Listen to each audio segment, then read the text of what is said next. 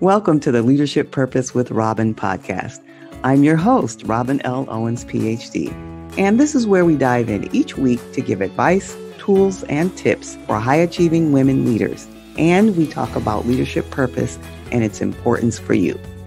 I am a college professor, and when I am not doing that, I am speaking, writing, coaching, mentoring, and teaching high-achieving women leaders how to find, and not only find, but how to stay in alignment with their leadership purpose so they can make a meaningful difference right there in their career, leadership, or business. Okay, let's dive in. Hi, everyone. Welcome back to another episode of the Leadership Purpose with Dr. Robin podcast. I'm so glad you're here and so glad you take time out of your schedule and your day and everything you're doing and all the things you can be doing to listen into the podcast. So thanks for being here. And today we will be talking with Kim Perkins, Ph.D. Now, let me tell you a little bit about Kim. Kim is a former journalist and pro athlete. She holds a Ph.D. in positive organizational psychology, and she works on purpose, culture, and communication with leaders at cutting edge of science, tech, and entertainment companies. Her first book, Winner Take All, expected out next year, 2022, explores the role competition plays in our life. Welcome, Dr. Kim Perkins. Hi, so delighted to be here.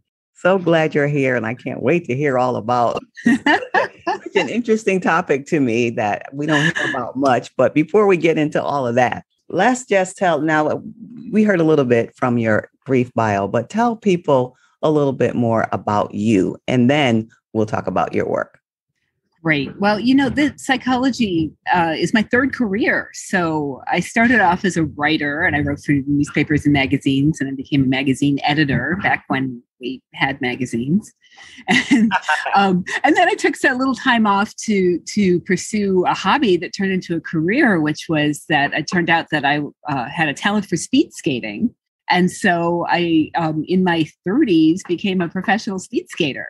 Wow. And I raced all over the world and started coaching people and teaching classes. And that's how I really got into the work I do now. Because I thought, athletic careers don't last forever.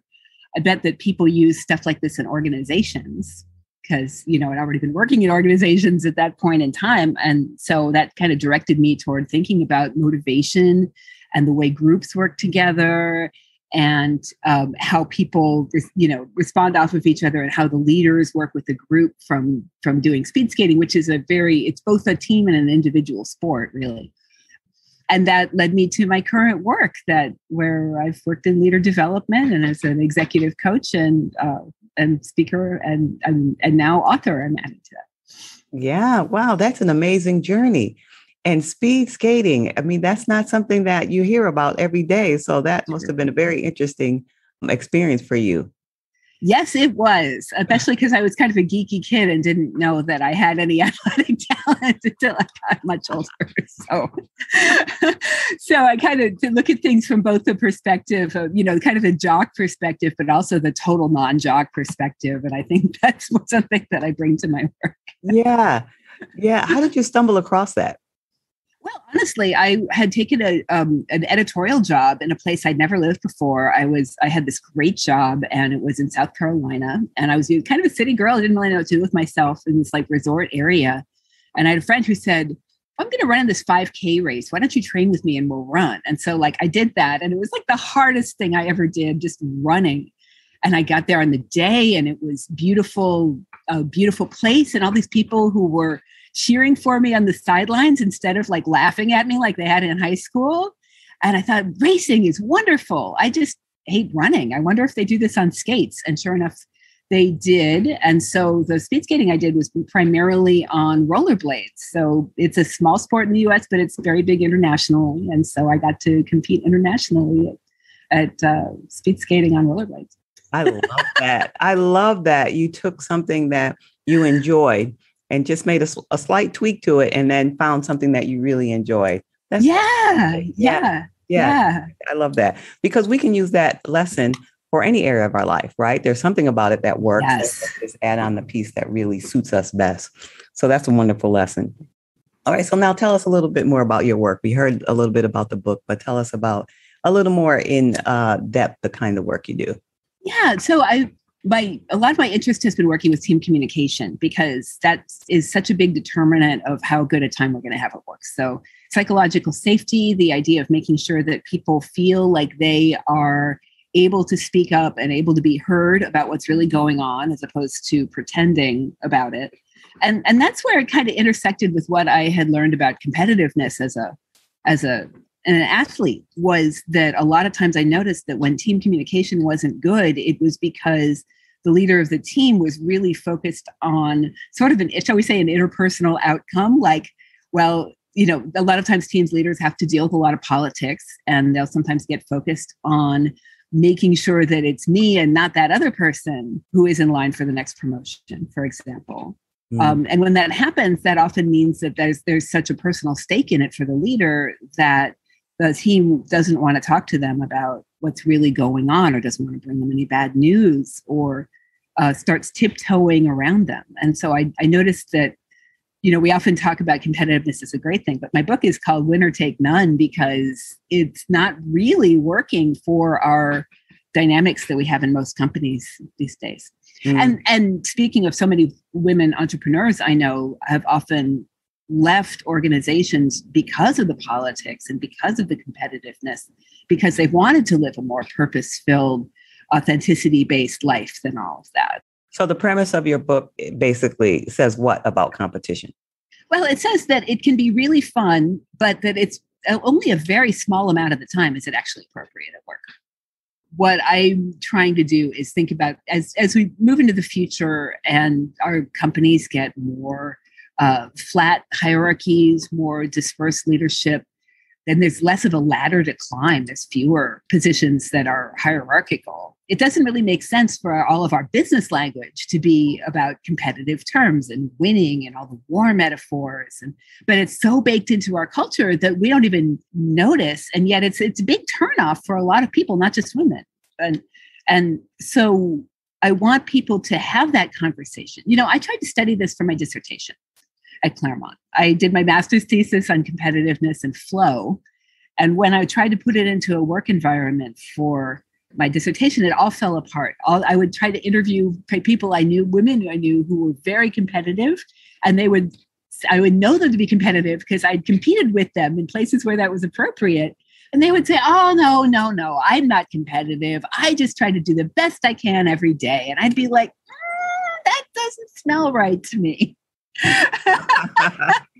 And so I've kind of come to think of competitiveness and perfectionism as kind of the same way, and that it's a little bit rewarded in our culture, so we go with it, but it actually has more negative effects on us and the people around us than it would seem. Yes, that makes sense. And so tell us, it sounds like that probably frames the work you do with leaders and others. So tell us what you enjoy most about the work, like when you're in it, what really lights you up? I think of myself as kind of a translator. So, a lot of times coaches will be very firmly on like sort of the emotional or storytelling side of things. And other coaches will be more like, data and studies show. And I feel like I'm kind of a bridge between those two sides, where I'm really interested in our own internal experiences and the stories we tell ourselves. And at the same time, here are some things that on average seem to work for people. Here are the bigger patterns. And I feel like what I love to do is translate between those two sides. So you're a translator. Yeah. And you don't have to, but do you happen to have a specific example of a time when you were in the moment and you saw the translation happen and you were appreciating that moment? Yes, I do a lot of work with tech companies, and with tech companies and in tech fields, they're often very data driven. And so when I'm thinking specifically about last year, or not last year, it's the pandemic. Who knows what year it is? Exactly. The year before the pandemic. Or even what day it is for that matter. But anyway. Truly, we're all off our game. But I was the keynote speaker at the Atlassian conference overseas. So, and this is a huge software company. And so and I was talking about how people change, what actually makes human beings tick. And it's not a logical argument, which is, of course, what most of the tech people that's what makes sense for them, And so there was a moment when I kind of gotten all of the ducks lined up in a row for them to get the perfect illogic, but perfect psychological logic of how people go ahead and make changes in organizations. And I could just feel this light bulb go off, and it was so great. Yeah. That sounds like a wonderful moment when you see people get it.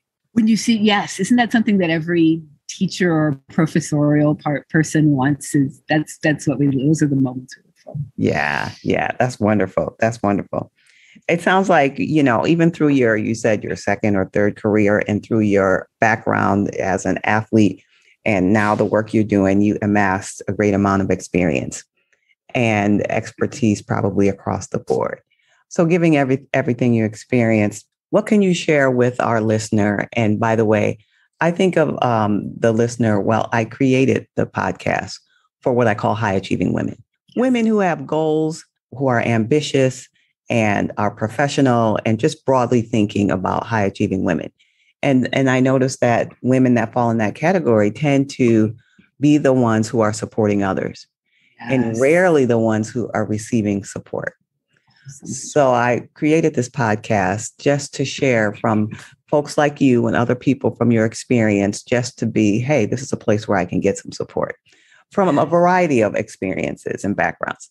And so giving your rich experience, what's one word of advice or some helpful hint you could just give to the woman I just described? I'm going to talk about competitiveness again, because we never really talk about that. And that's part of why I'm attracted to that topic. Yes. And a lot of us still, I'm an older person, and a lot of us were very much trained that that competitiveness is what we have to do to survive. Yes. And yet we don't really want to talk about this because it's so incompatible with the feminine role. And so I found for a lot of women that creates kind of this push-pull within them where they find themselves being or acting or feeling competitive toward other women, even though they know that that's not the right path. So if you find yourself in that, I have a little exercise that I found is really useful for getting yourself out of that mindset. And so usually competitive rivalries arise because of similarities. You tend to feel competitive with people who you notice are similar to you in some way. Like the person, I'll give a sports analogy really quick. Like the top team doesn't feel competitive with the 10th team, But if the teams are from the same geographic place or or like third and fourth, they're like tied for, that's when the rivalries really arise. And so when we're feeling like that uncomfortable competitiveness where we are tracking that person really hard, or we find ourselves not being nice to that person, or otherwise that they're taking up more psychic energy than they need to, what I found is useful is to think about what are the differences between you and them. So I'll give you an example from my own life. There was a woman and I don't think I'm over my competitiveness, but I think I've seen a new way of doing it too. There's a woman in grad school. I took a lot of pride in my athletic track record, and there was a woman that I knew in grad school who had been out in the world doing things, and was also an elite athlete, and was also about my height. And I used to have this thing of like, oh, well, if she's doing X, then I have to do Y, and I have to do it better than she does in order to like be seen. And I realized that this was going on. And so what I did was I got my journal out and went to a little safe space. And I just wrote down off the top of my things, 10 things that were different between her and me. Oh. So that I wouldn't feel like she was taking my spot or in danger of taking my spot as in terms of identity and like who I am and what I bring to the people around me. And I realized, and by the end of doing that, I realized that we were not competing. We were not but we did have enough in common that we could probably help each other. We could probably understand each other. And so since it was all coming from me and not coming from her, as far as I can tell, I don't know how she felt about me. It's frankly not my business, but this was a way that I found I could take back my ability to think and not focus on her as opposed to focusing on her when I should be focusing on me. Yes, that's a wonderful tool to use to look at the differences, to kind of step away from that notion of competition. And what a wonderful experience that you had. And you realize, hey, we could probably support each other in some way. Yeah. And that's what ended up happening. So. Yeah, that's wonderful. That's a wonderful tool for our listeners to have. Now, as you know, this podcast is about, and my work is about leadership purpose. So when you hear the term leadership purpose, what comes to your mind? Oh, goodness. Everybody thinks that leadership, or not everybody, but a lot of people think that leadership is a set of skills, and it's so intensely personal. It's really driven by what you want to see in the world and not what the classic, shall I say, male-oriented model of, acquiring money and power. And so when I think about leadership purpose, I really think about the why we're doing and what change we want to see as a result of our leadership. So many women I find feel more called to leadership, like this thing has to get done and somebody's got to do it. And it's not like I really want to do it, but somebody's got to do it. And I guess it's going to have to be me. And that's so valid. And I think that makes for a lot more alignment than where can I put myself in the going hierarchy of things. Yes. So with your work and experience with leaders, do you think leadership purpose is important? And if so, why or why not? Oh, it's so important. It's so critical because I've worked with so many women leaders, and I'm sure you have too, where they're really good at hitting all the marks and they can, put out the flaming hoop of fire and they'll jump through it, And then finally somebody says, okay, you're really good. Let's put you in charge of something. What do you want to do? Do whatever you want to do. And they go, I don't know what I want to do. I don't know what I would ever want to do, and have trouble defining their own hoops, I experienced this just in grad school when we're done with classwork.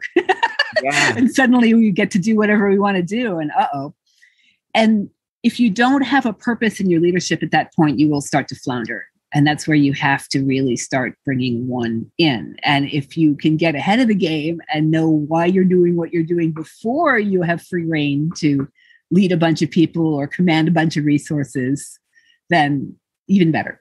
Yes. And of course, I resonate with that. I resonate with what you're saying, the importance of having that kind of guidance and direction. Yeah.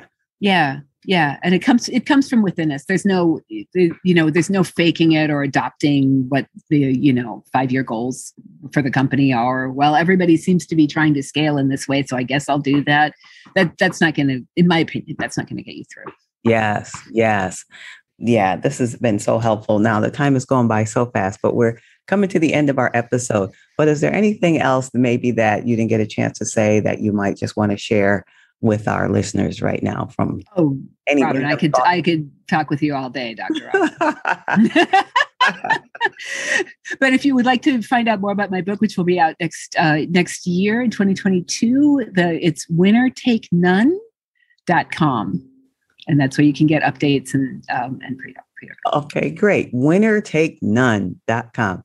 And if we want to reach you otherwise, is that the best place, or are you also? That's a good place. I'm also kimperkins.com. You can find me occasionally on Twitter at Imperative Form. Okay, that sounds great. And now tell us your website one more time for the people who are in motion. Yes, kimperkins.com. kimperkins.com. All right, that's great. This has been a very interesting conversation. I'm so grateful that you took time out of your busy schedule and all that you're doing to share with us today. Thank you for being with us. My pleasure. Thank you. Okay, everyone. Until next time, this is Dr. Robin. And if you want to hear more about me, you can reach me on my website, robinlowens.com, or you can find me on social media, Robin L. Owens, Ph.D., Robin L. Owens, Ph.D. And before we leave for today, I want to give a shout out to Linda Stevenson, the greatest podcast manager in the world. She's the one that helps keep us going. And if you want to reach her about your podcast, you can find her at Linda Stevenson, Podcast Manager on LinkedIn. And she is the owner of LJS Creative Services. So thank you, Linda, for keeping us going. We appreciate you. All right, everyone. Until next time, this is Dr. Robin. Thank you for tuning into this episode of the Leadership Purpose with Robin podcast. If you enjoyed it, head on over and rate and subscribe so you never miss an episode. New episodes drop every week, and I can't wait to hang out with you again soon. Meanwhile, this is Robin signing off. See you next time.